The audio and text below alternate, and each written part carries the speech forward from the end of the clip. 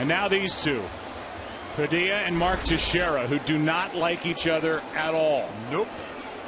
Mark Teixeira hit a home run in his first 2 at-bats against Padilla in 2005. When Mark was with Texas and Vicente was with Philadelphia. Then they became teammates at Texas, and while Padilla was hitting guys. Here's the first pitch. 96, a little something extra for Teixeira from Padilla.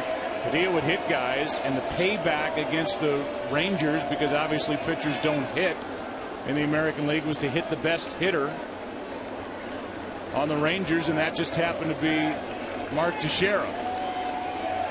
He went to Padilla and said, hey, cut it out. I'm getting popped. Teixeira took Padilla deep earlier this season at Fenway Park.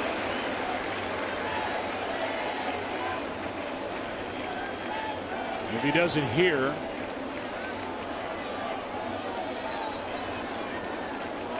he tied the game. 2-0 the count. And add to their long list of grievances with one another. Here's a 2-0. That little floater pitch from Padilla after nothing but fastballs, and it somehow drops in for a strike. And if you're going to do that, you might as well do it with a 2-ball and no strike count. Slow motion, that pitch almost went backward. Unbelievable. Now the 2-1. Ripped. He got him. Tie game.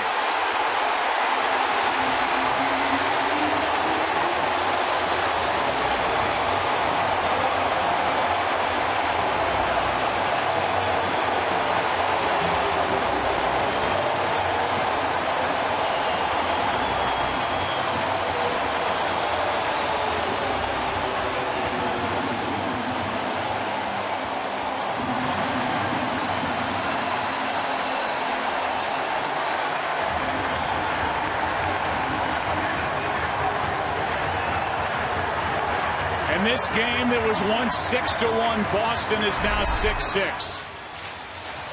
After the 2-ball, no strike floater, the fastball, and Teixeira doesn't take that one. That thing was pasted. Ooh. Yep. And that's it for Vicente. And this bullpen that's been good for Bobby Valentine lets the Red Sox down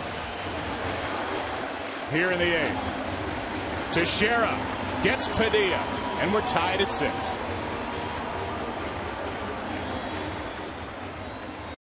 Against Padilla, here's that 2-0 pitch. That's the floater, and the 2-1 pitch floated to the stands to tie it. And that's it for Padilla, who gives up the 2 runs on 2 hits. Banez, that move paid off for Joe Girardi. He led it off with a base hit.